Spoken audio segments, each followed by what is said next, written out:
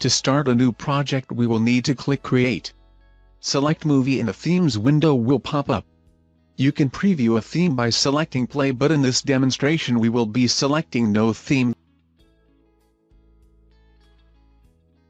Then click Create. Name your project and click OK. To import a video file, click Import Media. Browse for your media file and click Import.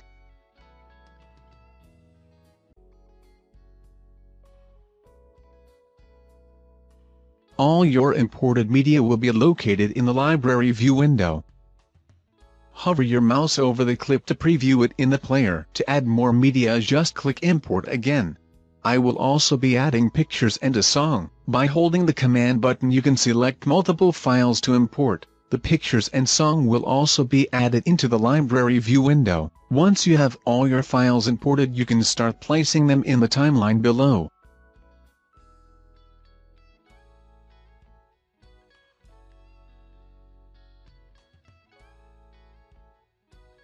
Select certain areas or all and drag and drop into the timeline.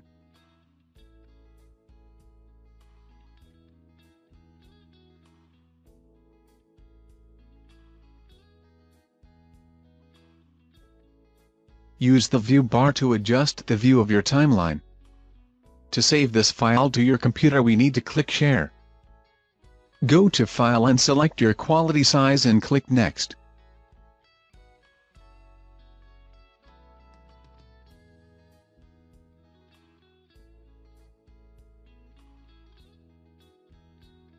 Name your file and click Save, and your video is now complete.